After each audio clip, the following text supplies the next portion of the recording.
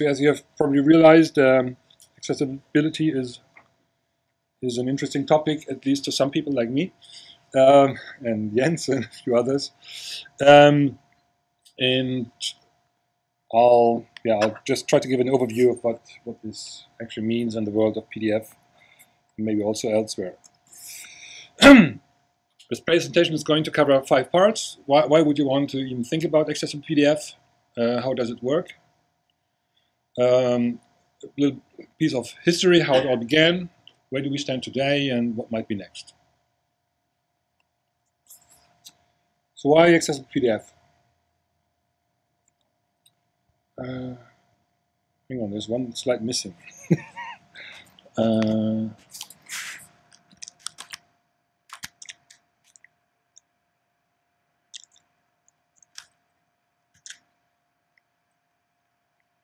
I added one slide last night and I forgot to create another PDF file. Here it is. Yeah. So usually when we think about people who need accessible technology, accessible documents, content, accessible tools, we tend to think of blind people. Probably because it's easy to understand what their situation is, because if you just close your eyes, we are in the same situation. Of course, we can take away our hands, they cannot. But it's kind of easy to begin to understand what the impact is of not having any vision. Like for construction, the typical disabled person is the person in the wheelchair. It's kind of the prototypical disabled person, and you can easily think about what the needs are, but you may forget other types of disabilities. And just to draw your attention to the distribution of the population, how many people are disabled in which regard or which direction. I just put a table here that I just got recently. It's about pupils in Berlin. I think it's representative, so the situation will be very similar in other countries or other cities and so on. So the pupils in Berlin, and as of 2011, 2012, we have roughly 325,000 pupils in Berlin. And the percentage of disabled pupils is about 6% of that. And this table lists the types of disability that these pupils have to cope with. If you look at blind, children or youngsters who are completely blind, it's like 92 people as of, the statistics is from this year, 2012, 2013, which is about 0.46% of all disabled pupils. So it's the smallest group. If you look at the related situation like low vision, like you have limited vision, you just see a little bit, very little actually, and it's already 300 pupils, amounting to roughly 1.5%. With hard of hearing and deaf, somehow in the same range, a few more. But if you look at some of the other disabilities, the numbers are much higher. So you have body or motoric development that is kind of slowed down or limited in some way. You have language, so just plain language problems. That they have. So I want to be honest, I don't have all the details behind the statistics. I could read them, but I still have to read the report. But it could be slow cognitive development, so language understanding is not what it should be. It might be that there are immigrants, so people from other cultures who just don't speak German well enough yet.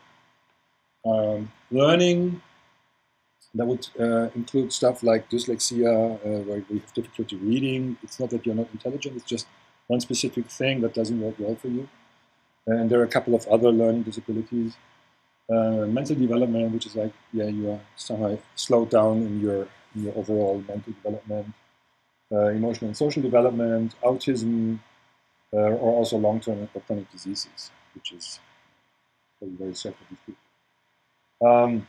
And if you look at the distribution, you see that there's lots of other disabilities that somebody may have to cope with. And that there's many more cases of disability in the field of learning or language or mental development in comparison to other disabilities. This is not to say that we shouldn't be thinking about blind people anymore. It's just to put a few things straight and put them into perspective. And this is also very interesting because in school you learn. If you don't learn a lot, your life may not be as fulfilling and useful as it could be. So it's even more important at that time of a human being to take care of disabilities and compensate these disabilities in one way or another so they can make the best use of their other capabilities. And I think dyslexia is a very good example. It's a very specific disability. So it's just printed text, like text on paper that is difficult to understand. A lot of these children and youngsters don't have any problems in any other context. So mathematics is fine, and creating stuff is fine, speaking language per se is fine. It's just reading text, printed text on a page is challenging for them. And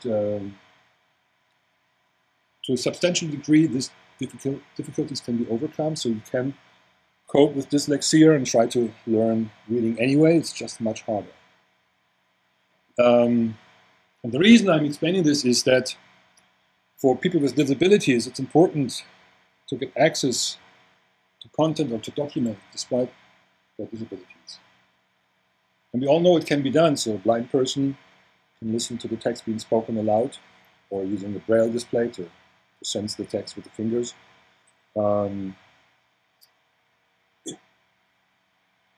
Deaf people actually are also an interesting population. So you would say, looking at a PDF document or a printed page, they don't have a problem. They can see. The problem is interesting. Deaf people, most of the time, learn a different language as their first language. So sign language is not just a different mechanism to communicate in the same language, it's its own language. So learning sign language, whether it's German or Polish or whatever, doesn't help you with reading printed text. It's just different. And once you want to understand printed text, you have to learn another language. So then you have to learn printed Polish or printed German or printed English. It's just a different language. It's as different as English is different from French or German from Polish and so on. So sometimes these audiences need additional support to get access to content anyway, despite the fact that they have no access in a certain way or not so good access in some other way.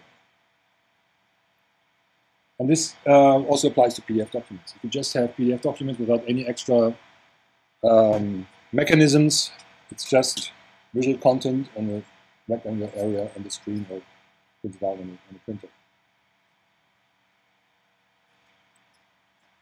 So just to go through this in a kind of exercise, you can read this?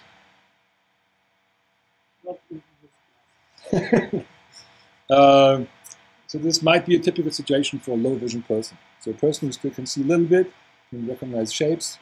If the person goes close enough, it may recognize characters and can actually read. But in an average situation, that may look like this. This could be from a PDF informing somebody about some important facts. And I usually do this as a mental exercise. So I say, well, we have this, it's a PDF in front of us on the screen. Let's try to capture it. And then use some other mechanism, let's say enlarging it in some way or speak out loud using a text-to-speech feature and so on. So we capture that, we select it, copy it, we paste it, and we get this in the text editor. We were very unlucky because the whole thing was just an image. And an image pasted into a plain text editor doesn't give you anything. So it was not very useful. It could be better somehow. So we select the thing again, it's not an image, it's something else. Copy, paste into a text editor, and we get this. To whom does this feel somehow familiar? So occasionally we have that as well. We have a PDF file, we select text, so we want to use the text in our word processor, paste it, and it's just spam the text.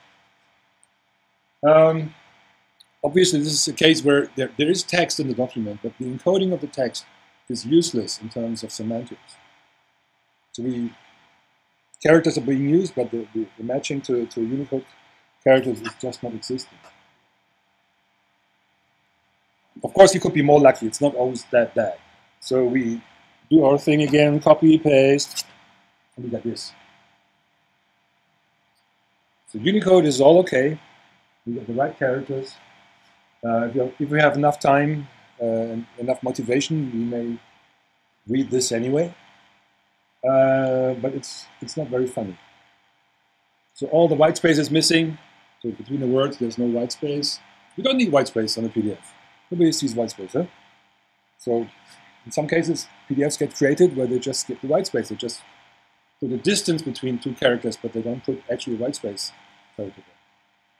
There's no other things like new lines and arrangement of the text in a semantic fashion. So it's okay. You can read it, but it's not very efficient. So again, next round of this little exercise, we copy again, paste again, and we get this. It's getting better. So we do have white space between the words. Makes reading so much easier, I think. We have some arrangements of concepts like new lines and so are reflected in the pasted text. I would say for short text, like it's typical for many email exchanges, it's okay. You wouldn't want to read a novel like that, or a technical book or whatever, or a magazine. Because it's just text. So it could be better. Same exercise, next round. Copy and then paste again.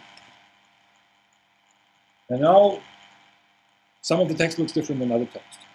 It's, of course, only visually reflecting that some of the text might be a headline or heading, and other text might just be normal paragraph text, or in this case, it's a list. It's also clearly recognizable as a list.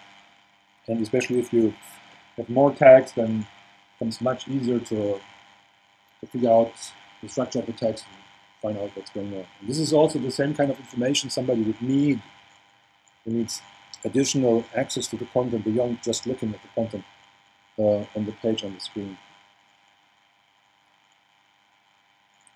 Just as an example, a person with motoric disabilities who might be able to move a joystick, but not much more with a lot of control, needs some mechanisms to navigate in a longer document. And instead of just going through it at a fixed speed and wait until you come to the place in the document that's of interest to you, it should be possible to maybe not just jump page by page, but jump heading by heading. So you say, just jump to the next heading, heading level 1 or heading level 2, so I can more quickly find what I'm interested in. Another use case is that you just enlarge it drastically.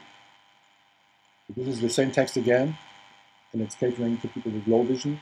Some people do that if they go like as big as this, you can recognize the content. Sometimes see this if you're careful.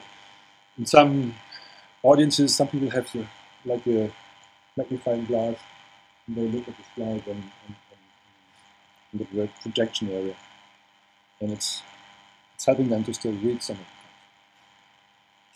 And then you can guide the user through the text. So of course, I can at any time just do this game and then move around on the screen. Yeah.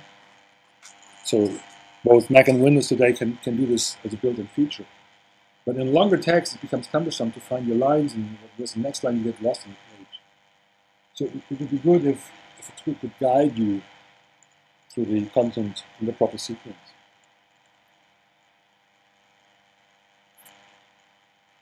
This is especially true if you have a multi-column layout. It is typical in a magazine or newspaper. If you had to move around using screen magnification that's built into the operating system, you will get lost at some point of time. At least if it's 3 columns or an even more complex page. So with guided reading, you can even be guided through this 3-column arrangement.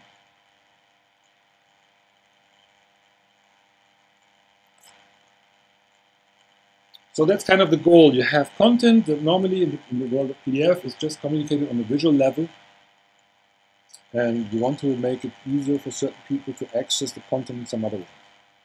Reading out loud, enlarging on the screen, navigating more easily, not jumping from chapter to chapter, but jumping from heading to heading, and so on. So how does this actually work, technically speaking? So there's something called tags, and tags are injected into the normal PDF. So you have the normal PDF with the visual content. You just put tags there. Small things that connect the visual content with the tree structure, the logical tree structure. So for example, for, let's say, the top line on the slide is my heading for this slide. I put a tag around this. I qualify the tag, so I say this is a heading, it's a normal paragraph, and I connect it to a tree structure. And by means of doing so, I create a logical reading order, because I can just walk the logical tree and I go from item to item to item and find the content. So you're using the existing contents No, is it something it's separate. So bookmarks, what you have in Acrobat, for example, the bookmarks, where you can just have an index of several places in the document. That is just, the bookmarks are just pointing to an area on the page. So they are not really connected to the content. They're still useful. So it's an additional mechanism to help people navigate through the document. So it's not bad. You can derive the bookmarks from the technique. Yeah. Some do it manually anyway because they can. So for example, some headings are very long. If you have a very long heading in the bookmark section, it's not so nice. So some people manually create a short version of the heading entry for the bookmark and things like that.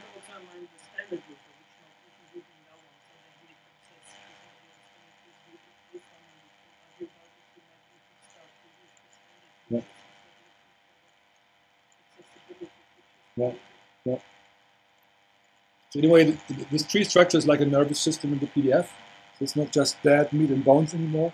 It's some nerves that make it live. And the previous time I gave this presentation, I had a detailed overview of the tags and how they work. I'm not doing this here. If you really want to get a feeling about this, there's a tags panel in Acrobat. And if you grab a tag PDF file, you can find out how the tag structure connects to the content. So, accessible PDF, how did it begin? There was a general trend in the late 90s to start thinking about accessibility in IT. It all goes back to movements in the United States and culminated in Section 508, which is a part of the American disability laws.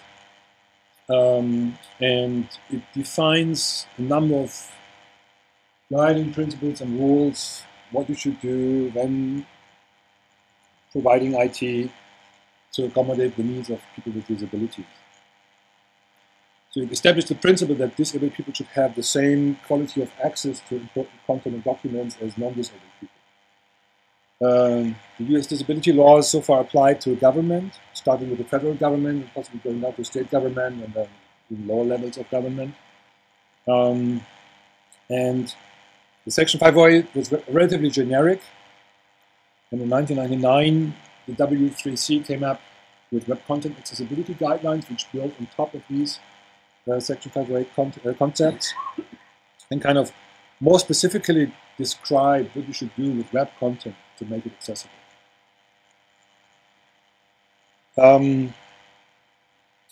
So this was happening more or less on the website, HTML, websites, internet, but also already intranet. And in 2001, Adobe came up with a concept called Tag PDF that introduced the possibility to achieve similar things in a PDF as the things you can do in HTML. In HTML, you have tags anyway. They're part of the language. So you have your heading 1, and you have your paragraph, and your lists and tables, and so on. And TagPDF introduced almost the same concepts into PDF. So you can have headings and paragraphs and tables and lists. But not identical, but very similar to how you do things in HTML. The first tool that actually created such TagPDF was Adobe FrameMaker in 2002. Not a big surprise because FrameMaker is a structured publishing instrument. It's much more structured than InDesign or QuadExpress or something like that. It's more like Word in a way. And to translate the internal structured document in the FrameMaker format into yet another structured representation in the form of TagPDF probably was much easier than taking InDesign or something like that as the first step. Microsoft followed in 2007, offering TagPDF export as part of the product. And at that time, I think there was Microsoft Office, Microsoft Word, Microsoft Excel, PowerPoint, and then later on Publisher, and even one or two others were added. And from my point of view, this is a kind of surprise because, especially at that time, Microsoft was not necessarily a promoter of PDF. They were even thinking about pushing XPS some more, the new internal printing architecture language. But I think they just realized that already at that time, like 6 years ago, that PDF is so widely used as an exchange format, especially for the final form of a document, that it's probably a good idea to support it in Microsoft Office, even though they're not such a big friend of PDF at that time. Today in Windows 8, you have some PDF display capabilities built into the operating system, so it's becoming even stronger. OpenOffice followed in 2008 and also started offering TagPDF export. In all cases, whether you look at FrameMaker or Office or OpenOffice, it should be said that it's not fully automatic. You have to construct the authoring document in the proper fashion to get it well TagPDF. In 2008, the UN Convention on the Rights of Persons with Disabilities came into effect. It was already published in 2006. Quite a number of countries have subscribed to the UN Convention. Some say it's a tiger without teeth. So it's a nice thing you can subscribe to or not will make a big difference. There's one mechanism in the UN Convention that every 3 years you have to report. You have to publish a report for your country, what you have done to achieve the goals written down in the UN Convention.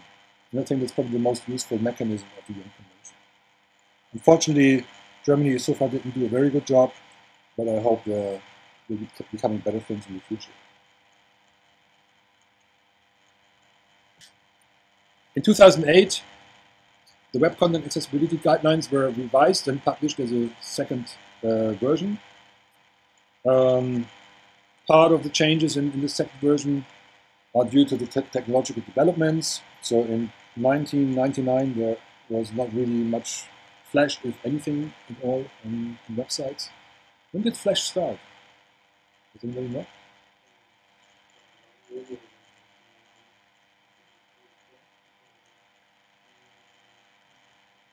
Yeah. Okay, but it was not common yet on websites. So because Flash became more prominent in some other techniques, JavaScript became much more relevant and so on, it was necessary to revisit some of the rules of WCAG and just adjust them to change reality.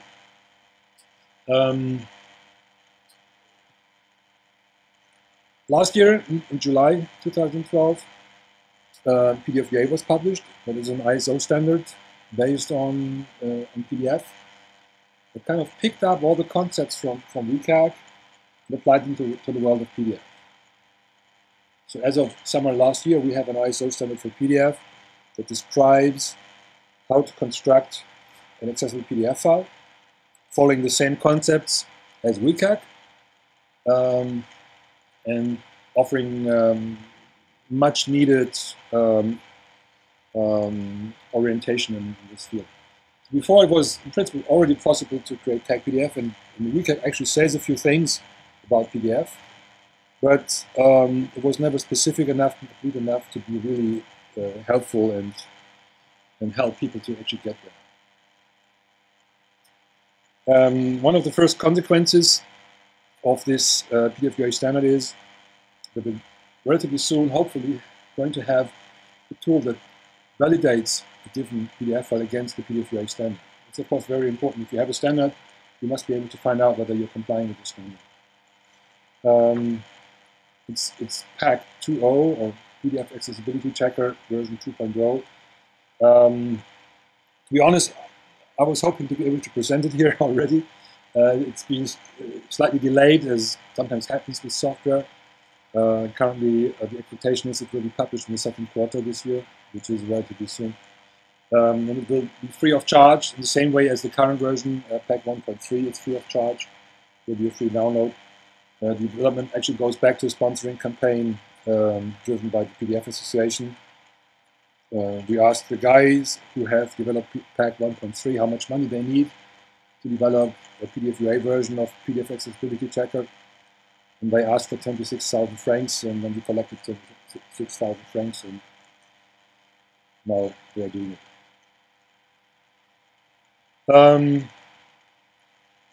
Having PDF UA files or accessible PDF files and maybe even a validation tool is not all you need. You also need software that actually takes advantage of the features in the PDF UA file. Because it's always difficult to push commercial companies and tell them what to do. Again, in the PDF Association, we thought we should maybe talk to somebody who is more willing to discuss certain ideas. And this is NVDA, the Non-Visual Desktop Access Screen Reader, developed by two blind programmers in Australia. And we got in touch with them and told them, well, we would like NVDA to be a fully PDF UA conforming screen reader, so that it takes advantage of all the nice features in PDF UA files. And we would also be willing to send some money to Australia, so to make it interesting for you to do this. NVDA is fully based on sponsoring. It's really just being based. It's based on donations, both by users, by non-profit organizations, but also companies like Mozilla and Adobe have kept supporting NVDA. And it's obvious that whenever they can get money to help with the development, they're willing to also talk about details, like exactly what to implement. And they have done something already, so the table features, which is always the more complex part of the implementation, have been much enhanced and seem to be fully compliant with PDF UA now, and there's other features that are being developed now in the next month. So that over time, hopefully late this year, we can say that NVDA is a fully conforming PDF UA tool. Relevant for the European Union is a EU mandate that has been developed in the last few years. The preparation work has just finished end of last year. And the EU mandate is about procurement for the public sector, procurement of IT. In a nutshell, the rule is if you procure IT, it must be accessible and must follow a certain set of guidelines. This applies hardware and software. If you purchase in the public sector something like a machine where you can pay certain fees, and it must be accessible to a person in a wheelchair and things like that, to a blind person and so on. But of course, it also applies to software and systems and documents and so on. And this EU mandate is now undergoing the last phase of approval by the national standardization bodies. This should complete within about a year, probably end of 2013 or early 2014. And once it's approved, it becomes a law in the European Union.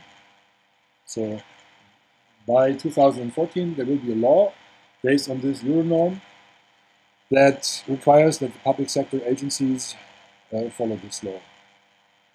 And there will be a grace period of about 2 years, so by 2016 you really must comply with the rule. I think it was planned to have it published beginning of 2014, end of 2015. So roughly 2 years as far as I know. And the good thing is it's not a national law, because we already have some national laws in Germany, Switzerland, France, Denmark, whatever. They're all slightly different, and sometimes they are enforced and sometimes they are not enforced. I expect, because this is about procurement, we usually have a public tender and then you can apply for the contract. And if you get the contract and I don't, and my offering is accessible and your offering is not accessible, I will go to court. And I will tell them there's a law that procurement must purchase accessible systems or solutions. And you got the deal despite the fact that you are not accessible and I am accessible. And there's some likelihood that I would win. It's nothing personal against you. So, but I believe it's a mechanism where the tiger finally has some teeth. Because so far, there's no accessibility police that comes along and says, your government agency is not publishing accessible PDF. You will go to prison. It's not happening. Yeah?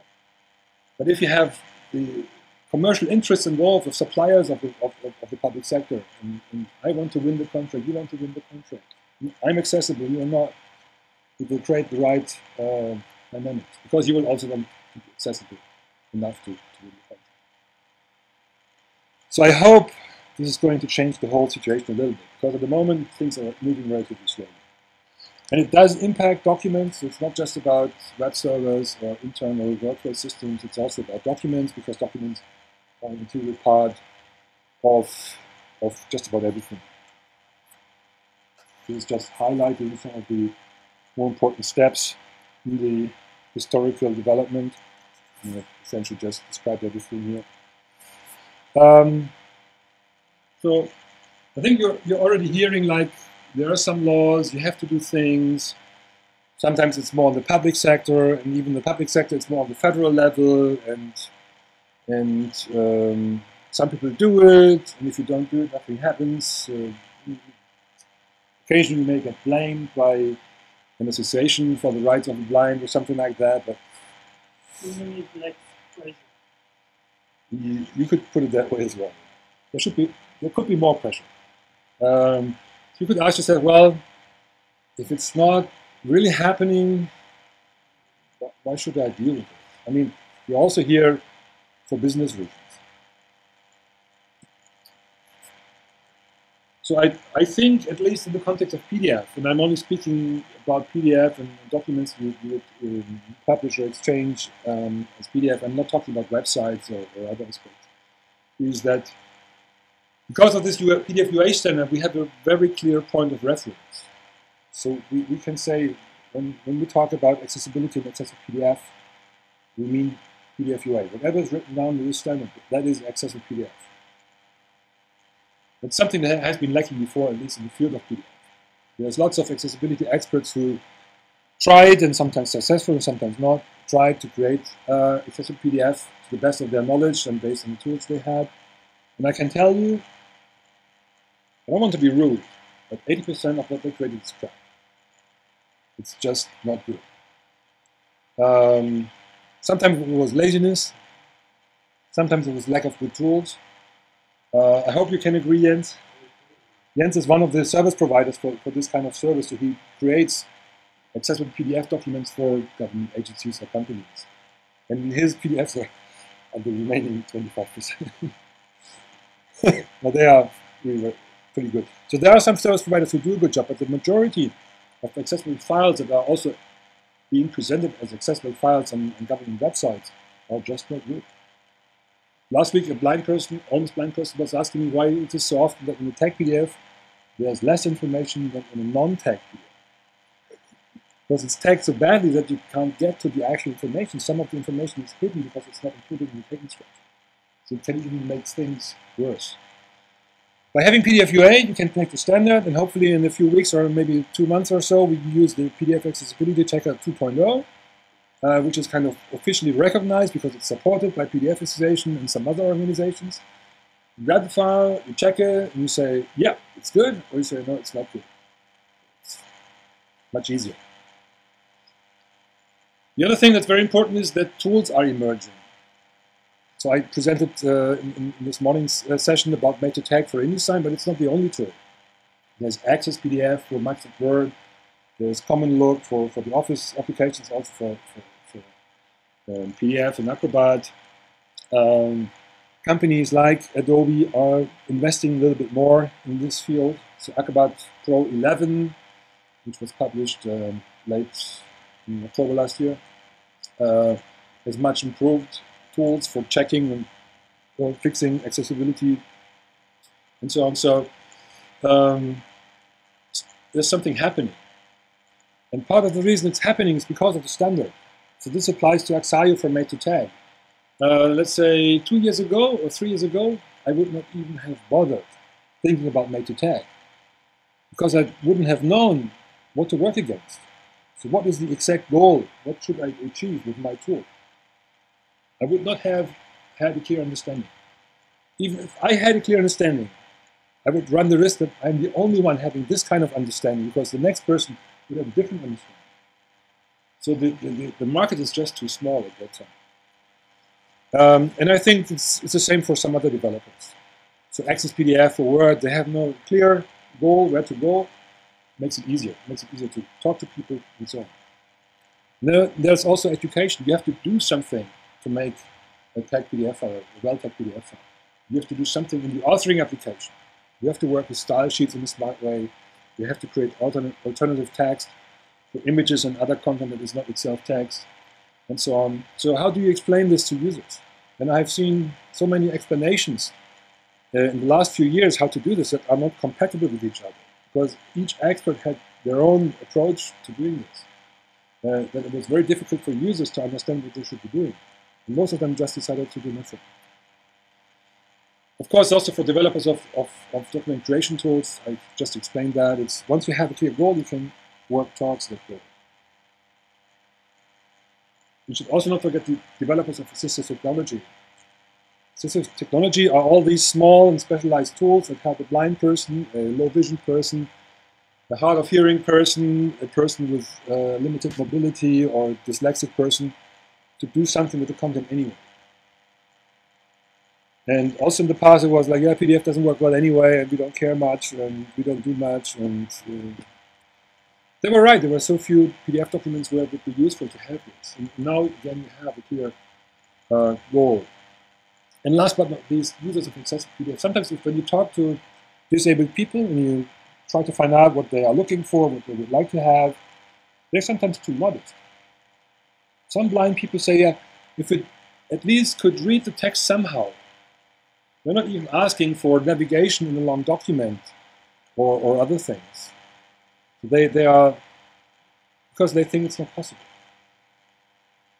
So if it only could read it, I could convert it to an MP3 file and listen to the MP3 file. Just think of an MP3 file for 2 hours then, and you are just interested in one article. How do you find the article? You have to listen for 90 minutes to get there. So that's also quite good. And on the other side, sometimes you talk to users or also advocates of accessibility who are asking for too much. Actually, those are the ones I like the least because they make life unnecessarily difficult. For my taste, it goes back to an attitude that's been around, I don't know, 50, 100 years ago. Oh, the poor blind person. It's so hard for him to live his life. We have to do a few things extra. I think it's wrong. It's about equality. Same quality, access to the same kind of content. Not better, not worse. I think that should be a reasonable goal. If somebody feels like doing something extra, that's fine, but it should not be mandated by standard or other rules. So just to give you an example, there are some advocates who say, well, for every abbreviation you have in the document, you must put the full version of the abbreviation exactly there.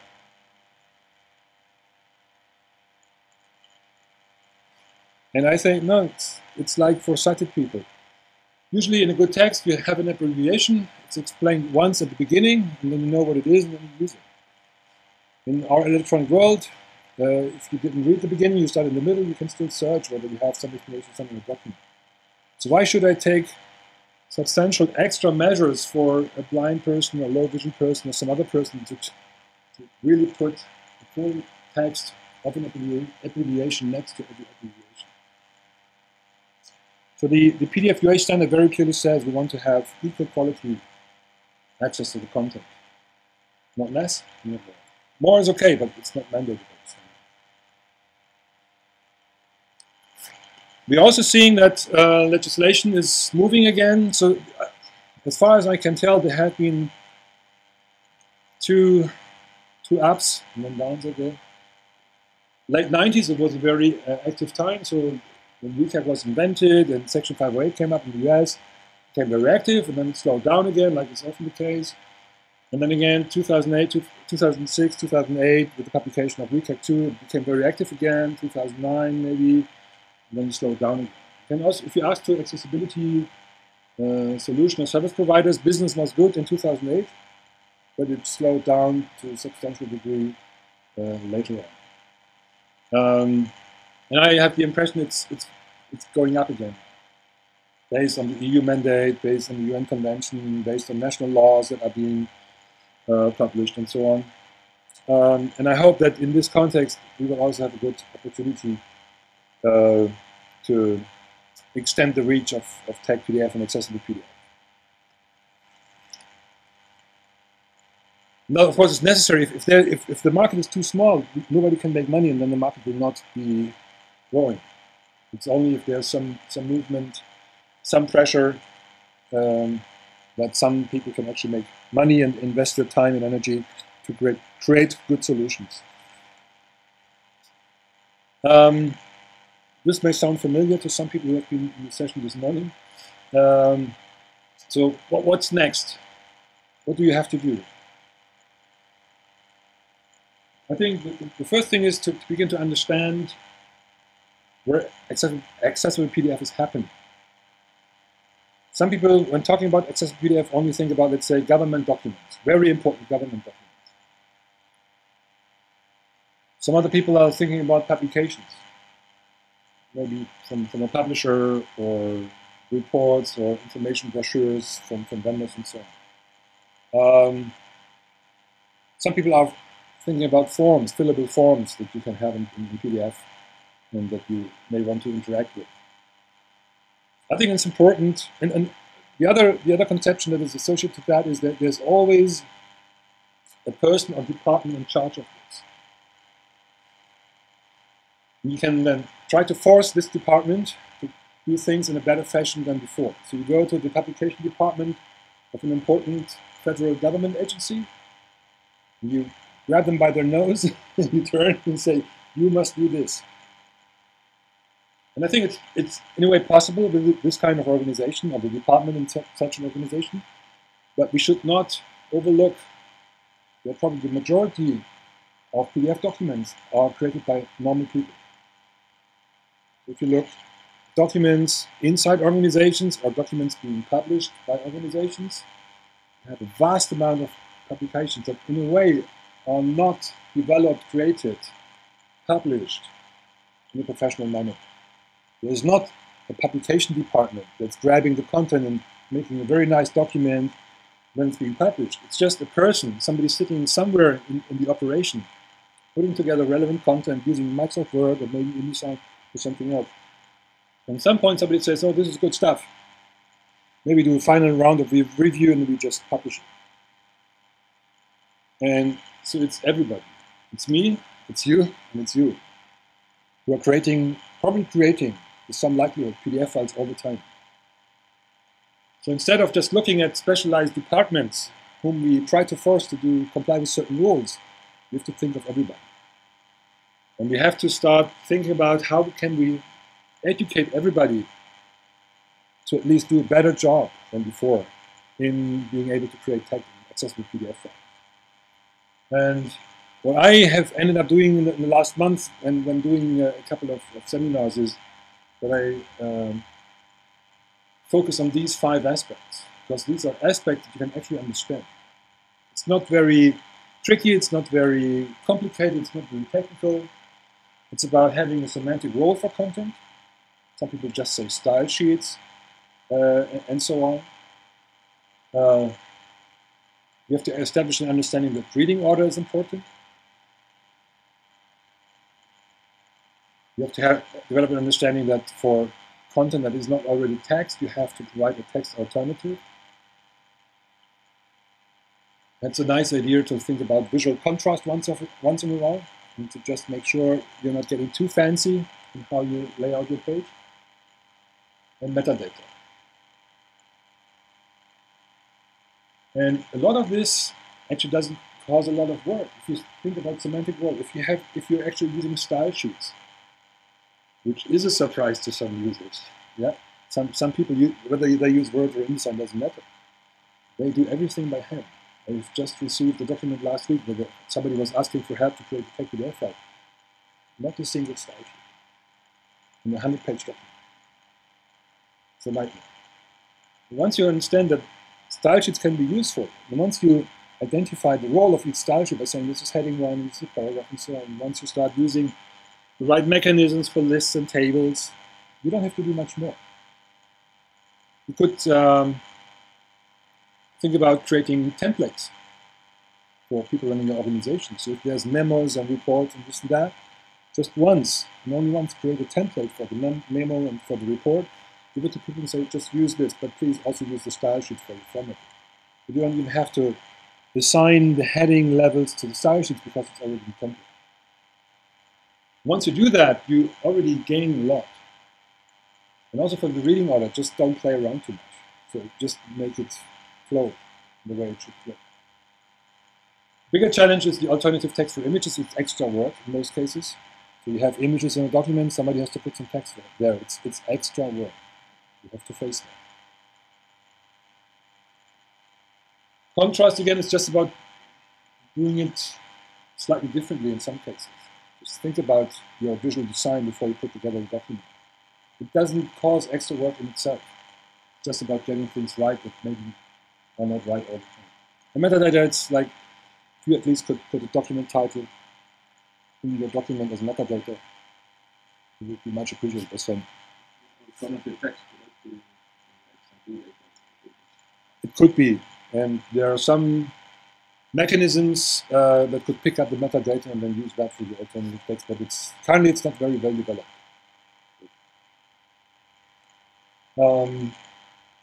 Admittedly, some of the stuff is well hidden in some applications, so if I had to do this in Microsoft Word, I think I could succeed, but I would have to try to find the menus and dialogues and this and that again to do all of this. But with a little bit of education, I think things could be improved substantially.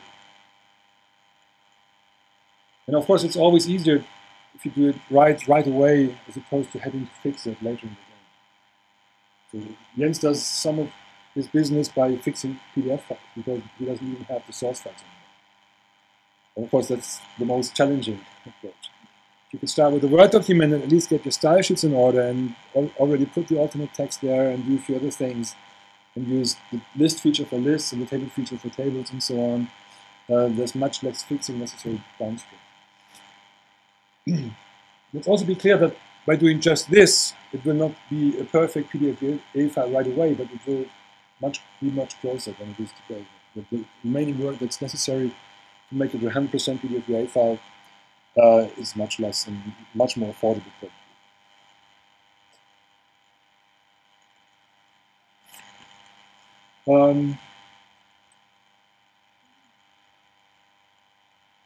How do you explain to somebody what a certain exotic fruit tastes like?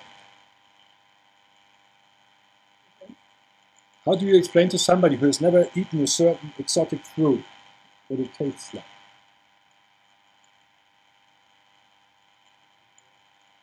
They can't. But the easiest is you can give him the exotic fruit and say, try. And this slide is kind of trying to do the same. So instead of talking about accessible PDF and this and that, just get your feet wet. Like do something with Tag PDF. And there's a couple of options you could be using to get the hang of it. So you have seen it, how it works, whether it works well, whether it doesn't work well, what's nice, what's not so nice. And one of the options is Colors has published a free of charge tool called Colors PDF Go HTML. It takes a tag PDF file. It does not work on files that are not tagged. It takes a tag PDF file and creates an HTML representation with a structured view. You can find out what the structure is doing to the content. You have the PDF accessibility checker that I already mentioned that could show you to which degree a tagged PDF file is well tagged. I've seen tagged PDF files where, for example, just the first page was tagged and the rest was not. It could be a 100-page document.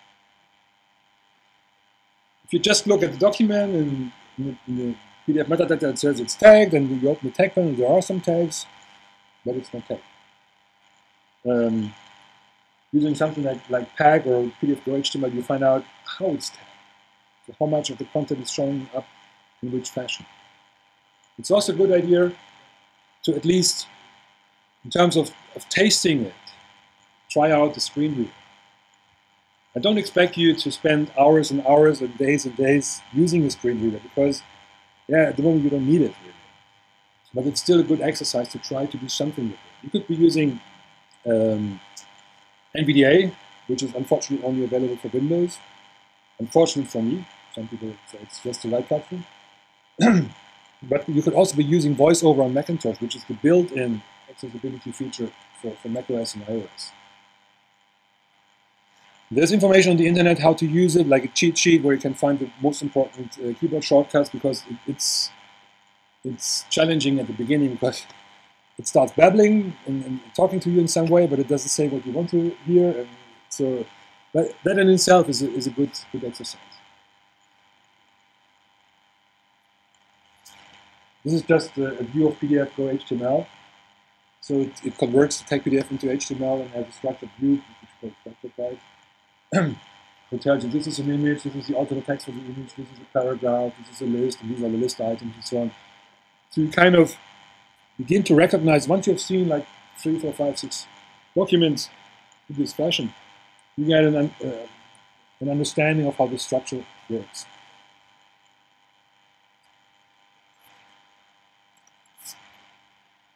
If you really want to get going and actually do something, and if you're using InDesign, Made2Tag is a relevant option. It's a plugin developed by Axios Software.